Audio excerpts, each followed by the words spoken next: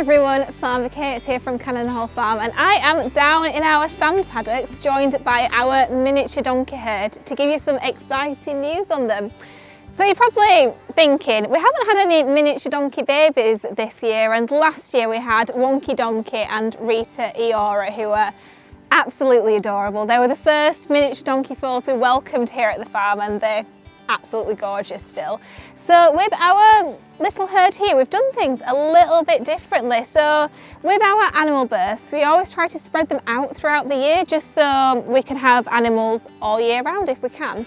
And with our miniature donkeys, they're going to be giving birth in November, which is a bit of an unusual time. So they wouldn't be giving birth out here, of course. We're going to have them up in our barns up there. But I think to have some little donkey foals around Christmas time is going to be absolutely adorable. So of course, it's not just these donkeys around me now that are going to be having their little ones. We've actually got our big donkeys that are going to be giving birth around October time. So that is really, really exciting. We're all really looking forward to it.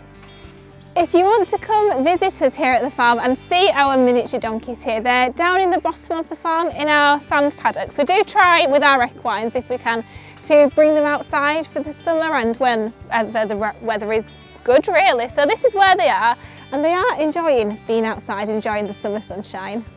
Just looking at our three girls now, you are starting to tell that they are in foal a little bit, just because how wide their bellies are. And especially with these miniature donkeys, they can't really hide because their bellies just get absolutely enormous. I mean, I remember last year when we had our girls close to foaling, we just couldn't believe how big those bellies were getting. So it does seem to be the norm for these miniatures.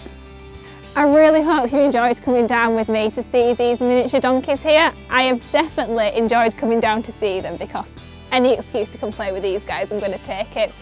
So hopefully next time you're going to see these in a video, they're going to have some foals. So if for any reason we have a foal early or we have anything news at all about them, we'll definitely keep you updated. So really hope you enjoyed watching. Thank you so much for watching our videos, and we'll see you next time.